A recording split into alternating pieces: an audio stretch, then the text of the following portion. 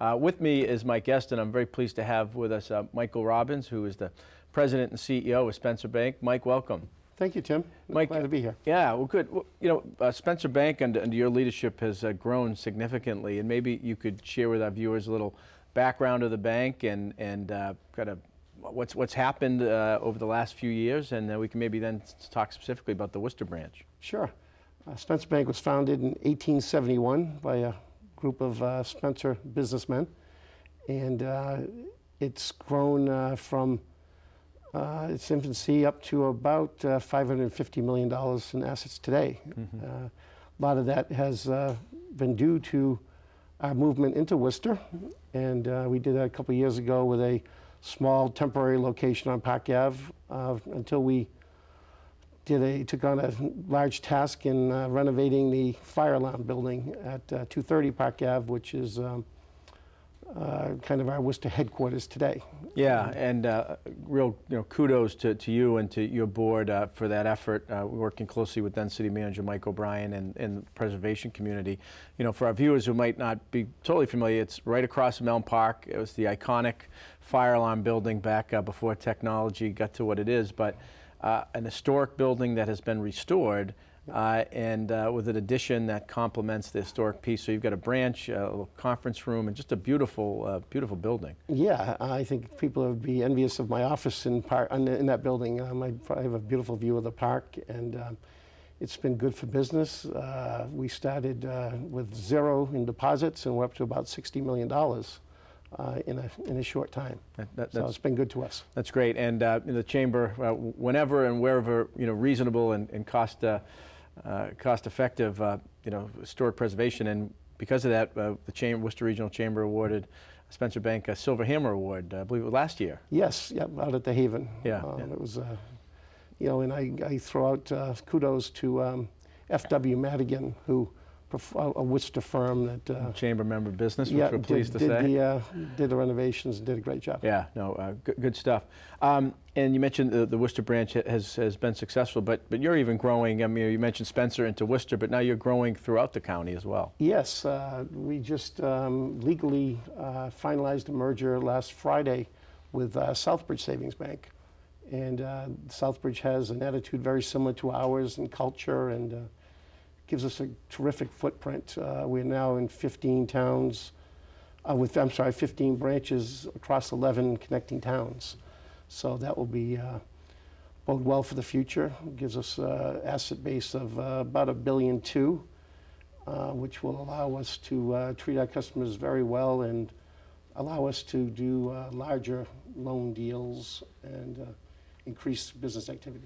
Yeah, and they've been a great organization, supporter of our partner affiliate chamber, the Central Mass South Chamber. And Southbridge sometimes gets, as a community, sometimes gets a bad rap. But if that downtown area, absolutely kind of beautiful, historic, and Southbridge Savings Bank's been part of that. I'm getting to know it more and more. Yeah. I'm there a couple days a week, and it's a nice, we're getting to know a new board from Southbridge Savings Bank, and real nice group of people over there.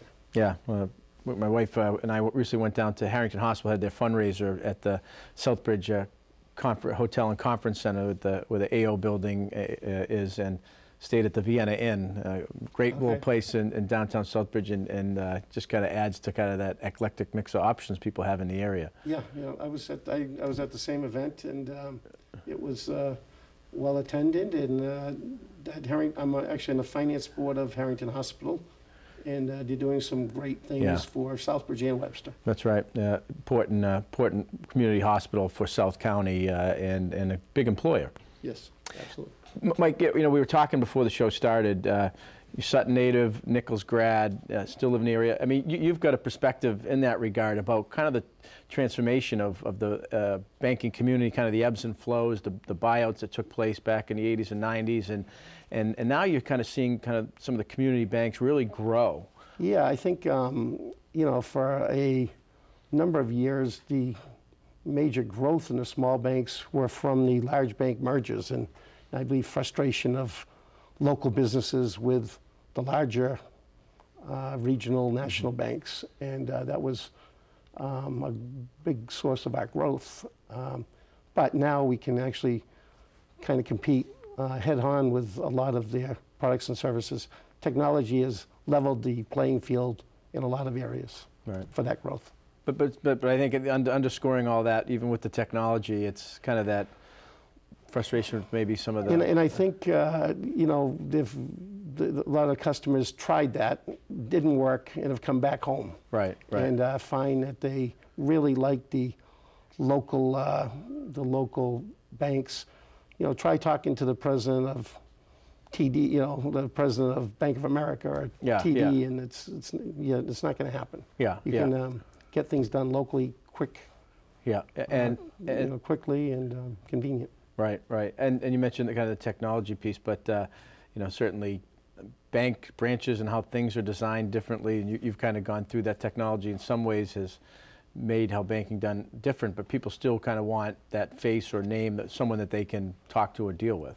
Absolutely. I think people question bank branches if they're even going to be in existence, and certainly the 50 and older still love to come into the branches, and the younger people do most of their work over the internet. But when time comes to purchase, make a major purchase, a home, or maybe even a new car, they like to go back and have that physical presence and talk to people that are in the know. Plus, you got to sign the docs. Exactly.